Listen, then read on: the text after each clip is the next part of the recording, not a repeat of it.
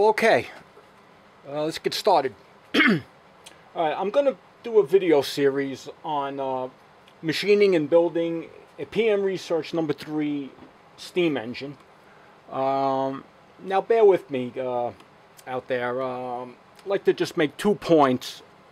First off, I'm not a machinist. I've never had any formal machine shop training, but I have been a mechanic for nearly 40 years, working on primarily heavy equipment and trucks, and I'm not afraid to try tackling anything that involves tools, machines, anything like that. So I'm going to give this a try.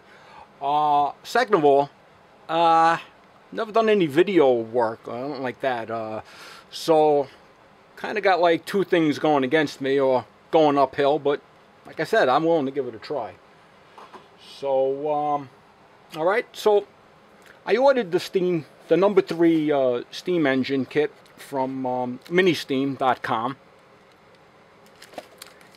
and I ordered it on Wednesday after work, and today is Saturday, and I received it from FedEx. They delivered it first thing this morning. So I'll show you what we got. Instruction sheet, blueprints, assembly drawings, all that good stuff. You may notice I got the cast iron and bronze kit. I've done some stuff in aluminum, and I've seen some videos. Tinker John did a whole video sequence on building the same engine, and he did the aluminum one. Mr. Pete has done numerous videos, but I wanted to try the cast iron one. So the only thing cast iron in itself is the engine base, as I have here in my hand. It's pretty nice, actually. It's everything's complete. There's like any voids, a little bit of flash, but that should clean up very nicely. Okay. Comes with a couple of bags of some goodies here. We got the crank web, the cylinder heads. I would call it a connecting rod, but in steam engine, I'm sure it's called something else. If anybody want to leave a comment what that's called. So there's a couple of castings in bronze here. Okay, I've got another bag of some goodies. This is primarily brass and a couple of pieces of steel. I'm assuming the steel rod would be the crankshaft itself, and some other things. So we'll get to that as we build the engine. Okay.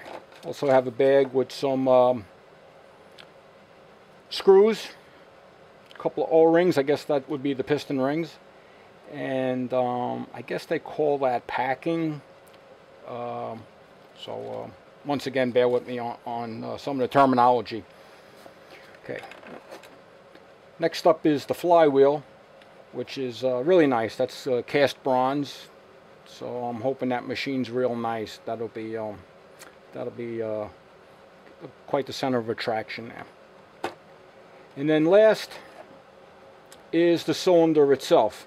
Again, cast in bronze, nice heavy weight, looks like real clean, doesn't look like any voids. So I'm looking forward to get started on this. So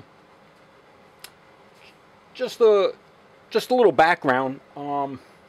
Got started in this back in February of 2017. I had some shoulder surgery, and I was out of work, staying at home, nothing to do, climbing the walls, and I happened to do a search, found Mr. Pete on YouTube, and started watching all his videos, and go from link to link, and you find another YouTuber and another YouTuber, and so Mr. Pete kind of started it, and I also ran across Tinker John's website, YouTube channel I should say, and he did a whole series on building the same engine in aluminum.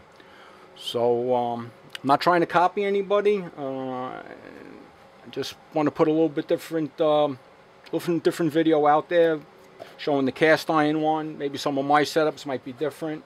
Don't know where it's going to go from here.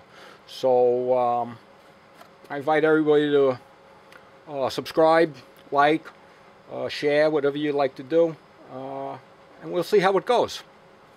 Okay, thanks again.